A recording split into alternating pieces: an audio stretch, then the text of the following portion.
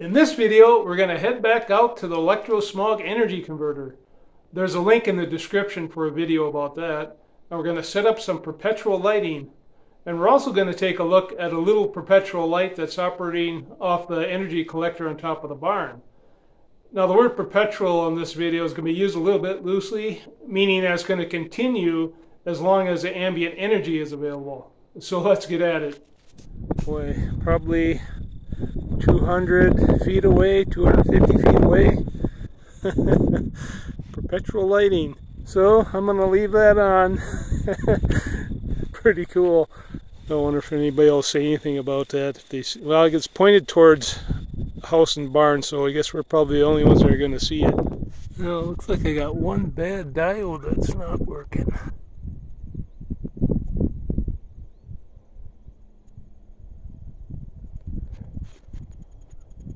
Sun is coming up, so not quite full daylight. That's 99 LEDs, and I guess I'll have to take some of that angled a little bit funny, but they're all on. I'll have to take it apart and get that one diode out of there, replace it. And this is the testing station for the Electro-smog energy converter.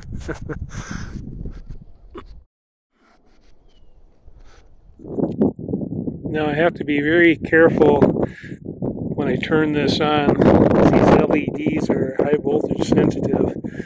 There are 99 of them hooked in a series, and there's a capacitor in there for filtering, and there's a potentiometer there so I can adjust the resistance when I first start it up. When I first start it up, it's all got to be connected good, shorted out with the shorting switch here, and when I turn it on, it won't spark and be going through the LEDs right away. So turn that on.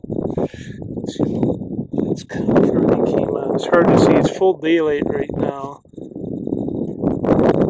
so it's hard to see the lights, but they look like they're all on.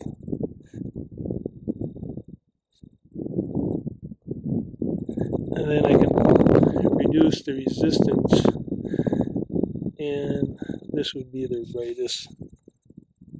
I don't know if it's hard to tell if it made much of a change, but this is what I'm going to leave on now all the time. Probably have to point it back towards the house so I can see it. It'd be interesting to see how this looks at night. I guess I might put like maybe a hood around this too or something, a reflective hood. But that's what I'm going to do. And take this down. Shut that off, short it out, disconnect this. I'm going to take this other circuitry I have there out. This is my spark gap voltage reduction, and hopefully I had it on. That'd be off right there with that little nice switch on, and let's see, and you can hear it running. It's a spark gap reduction through this inductor into those electrolytic storage capacitors. And I had this working on the 12 volt, at 12 volt on that pulse motor I showed in the other video. It works, but I don't trust this to run LEDs continuously. You know, I'm not real comfortable with how this works yet. It is working, it hasn't failed yet, but I don't trust it to leave it unsupervised for a long time. So over the winter I'm gonna take this off and just shut it off, short it out, and I will connect that up and where this is at and leave that on all the time. And this is my other perpetual light that I leave on all the time now. 6 LEDs. connected to my apparatus on the roof of the barn. Showed that in another video. And I just got the circuit here, lead-in wire, and the other one goes to a ground. Just have a full wave bridge rectifier, you can't see it, and I have a capacitor across here to try to filter it out. Those are the 1N4007 diodes, and I think this is just a 1 microfarad capacitor, and we'll just have that hooked up all the time, so it's always inspiring now to see that. I got the lights on inside here too. It's not full bright, but it's pretty decent, and it's just kind of fun to have that on all the time. I can back up and shut the light off. A little bit cloudy outside, so I can see it pretty good.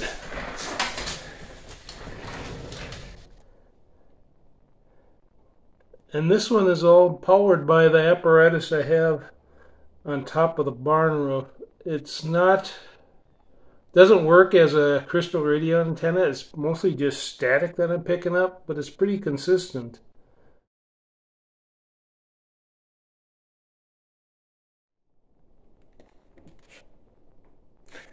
And this is the schematic of the circuit that I'm using.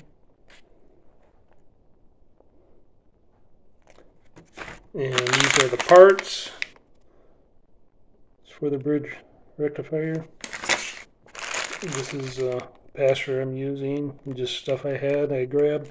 And these are the LEDs that I'm using. And for the circuit outside, the schematics is pretty much the same, except for the bridge. I'm using 2000 volt diodes. I don't think you can see that, but there's higher voltages out there to deal with. And out there is a grounding switch. I put 2 capacitors in series, and outside right here in this part of the circuit I put a potentiometer so I could change the resistance, and out there I have 99 LEDs in the series. So that's pretty much how these little perpetual lighting devices I have work. You know, outside it's just that framework for the antenna. On the barn it's just that framework I have on top of the barn, and just a standard grounding rod. Well, it's not quite dark yet. It's getting there. I'm going to see if I can get a operating voltage reading on this. So I'm going to turn this on. There it comes on. And turn it up. That's as high as it'll go. Now I'll see if I can get a voltage reading across the thing.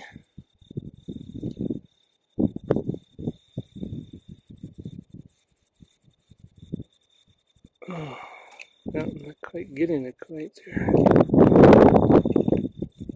Kind of windy out here. There.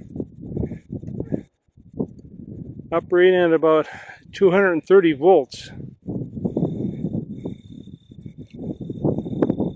Pretty darn bright. It's not full bright. It's probably operating at around 90 to 100 microamps. It's not a lot of power, but those LEDs sure are coming out pretty bright. I could probably put more in series. I bet you I could probably do another 50 in series without dimming them down, because I got this setup here was getting charged up to about 1,000 volts. It's drawn down now with this load. It's about 230 volts. But I'll come back when it's a little bit darker. Well, it's mostly dark now, and there's the light.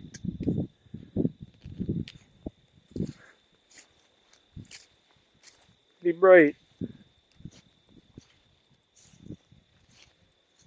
Perpetual light, courtesy of the transmission line Electro-smog.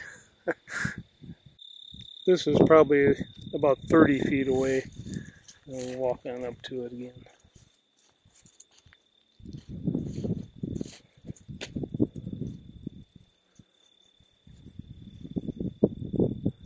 Yeah, looks like all the LEDs are on. Get up there close. Looks like they're all on. Usually when I got them hooked in a series, when one goes out, they'll all go out. This was probably about $14 worth of LEDs. Hopefully it will stand for quite a while.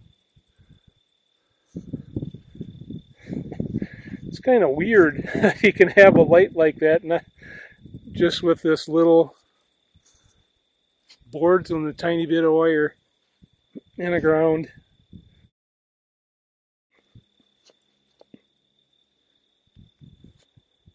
You can see it shining on my hand. I guess you can read by it if you wanted to.